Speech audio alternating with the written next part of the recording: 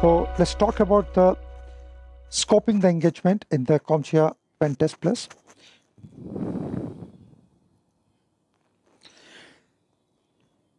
There are total 6 phases whenever you're going to plan and execute a pen testing or penetration testing. There are total 6 phases which are very critical to the successful planning and execution of a pen test or penetration testing. So we are going to talk about them in the points here now. First is the pre-engagement interaction. So when you talk about the pre-engagement interaction scoping, this is also known as scoping. So in the pre-engagement interaction or the scoping here, this is a pre-phase. During this phase, a pen testing company will outline the logistic of the test, the expectation, and all the legal implications. What are the objectives, and what are the goals where your customer would like to achieve. During this particular phase, during pre-engagement interaction or scoping, the pen tester should work with the enterprise to understand any kind of risk. So the pen tester also has to understand your PBA, pattern of business activity. Okay, that includes the culture of your organization and what will be your best pen testing strategy for your organization. That could be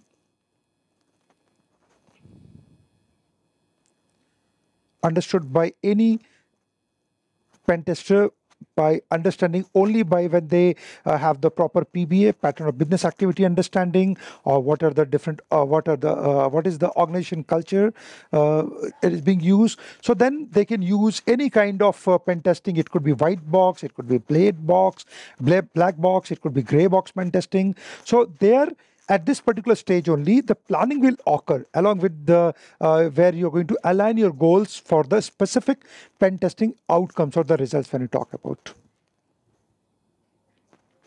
Second phase is reconnaissance or open source intelligence or OSINT gathering here. So when you talk about this particular phase or the second phase here, so here it's a very important first step, we can say, in the pen testing. So as a pen tester, here you have to gather as much as intelligence on your organization and any kind of potential target where you're going to do the exploitation.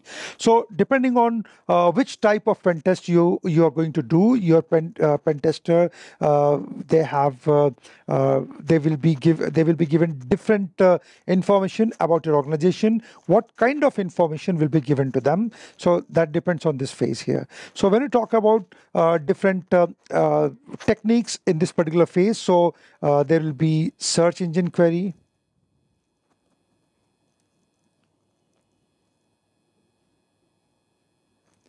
There will be like your domain name search.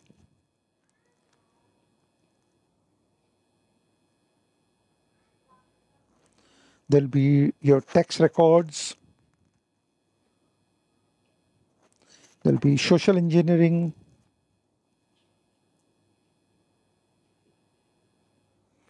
Then it could be your internet footprinting. In the internet footprinting, as we know, it includes your email addresses, username, social network accounts, all this. Then dumpster diving. So all the phases which you use in the ethical hacking and tailgating, all these options can be used in this phase, second phase here. So a pen tester will use all the checklists to find out any kind of open entry point and any kind of vulnerabilities within the organization. So we have got this OSINT framework, which gives the details for open information sources. Then the third phase is threat modeling and vulnerability identification. During this particular phase, the tester is going to identify the targets and is going to map the attack vectors in which direction the attack can be done. Any information which is collected during this particular phase is used to inform the method of attack during this pen test. So the different common areas any pen tester is going to map will be part, we can say, your employee data,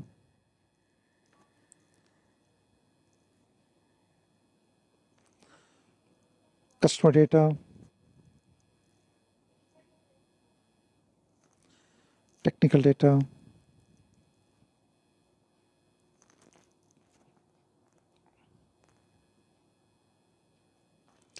business assets,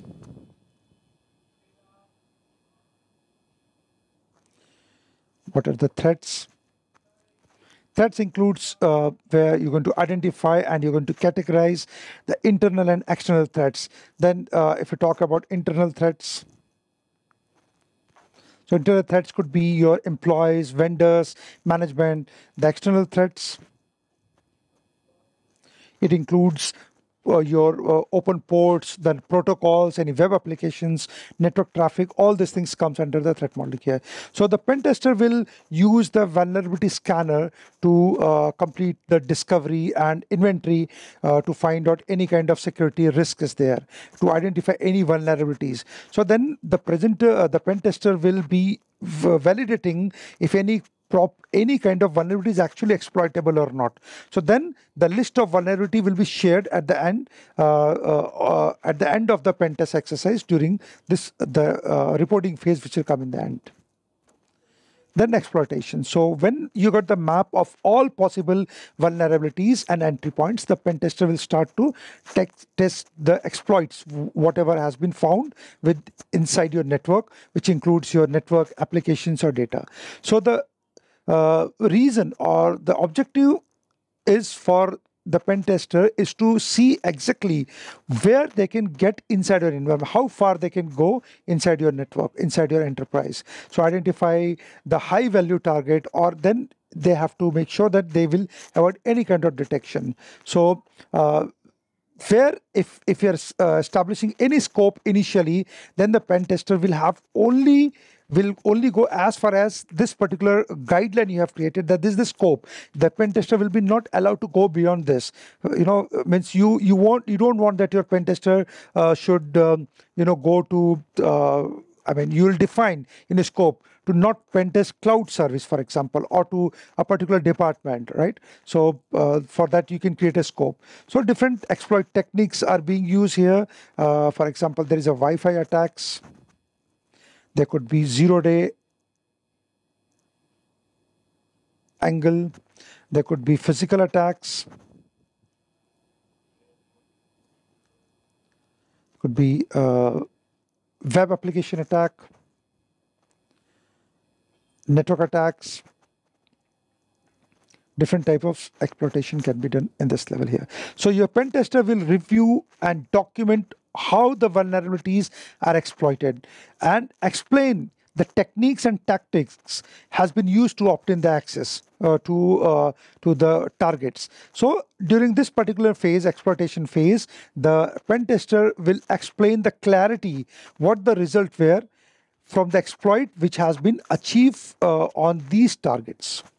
So these are the 4 phases, and 2 more phases are there.